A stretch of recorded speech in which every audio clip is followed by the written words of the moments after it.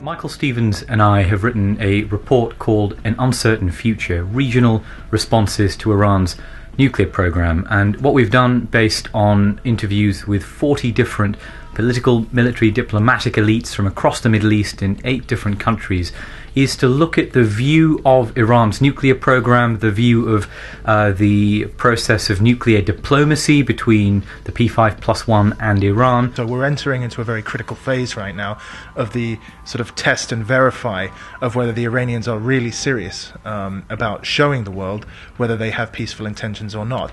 Our study is designed to assess the reactions of the neighboring states and states that feel threatened by Iran to this process, and trying to see whereby, if the Iranians show that they're capable of meeting the demands set out by the P5+1, what these other nation states, in particular Israel and Saudi Arabia, are likely to do. And if the Iranians show that they're not capable of meeting the requirements set out, what that could mean for the region, for stability and for peace. One of the things that we were looking at was to try and link, in particular, the policy decisions of nation states in the region to the policy decisions both in the United States and in the European Union. And I think this is one of the critical factors that we need to better understand in order to better plot pathways forward in dealing with the Iranian nuclear program. In November 2013, Iran and the P5+1 group of states struck the historic Geneva Agreement, an agreement that's being implemented as of late January 2014 that rolls back parts of Iran's nuclear program for 6 months while the two sides hammer out a final deal. This has caused alarm in some places, like Israel, concern in Saudi Arabia, and tentative acceptance, if a little bit of skepticism, in other parts of the region. The Gulf states are far more interesting because what we've found is that instead of lining up next to Saudi Arabia like some of them may have done, they have all accepted the deal almost immediately. There have been private reservations about it, but ultimately the UAE and Bahrain, who are both quite closely aligned at times with Saudi Arabian policy, have essentially supported the international consensus. Although we've seen slight changes now between Dubai and Abu Dhabi, particularly with Mohammed bin Rashid, the ruler of Dubai, now urging for a lifting and an easing of the sanctions, which our study also predicts. So we've seen, in some ways, the region behaving in the way that we expected through the research that we conducted.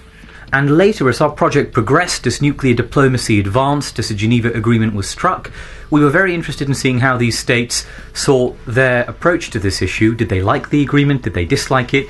And how had their options changed? How could they see themselves responding to these problems over the next 6 months under conditions of new diplomacy as well? President Obama has said publicly he thinks the prospects of this interim nuclear deal with Iran turning into a comprehensive one are no better than 50-50.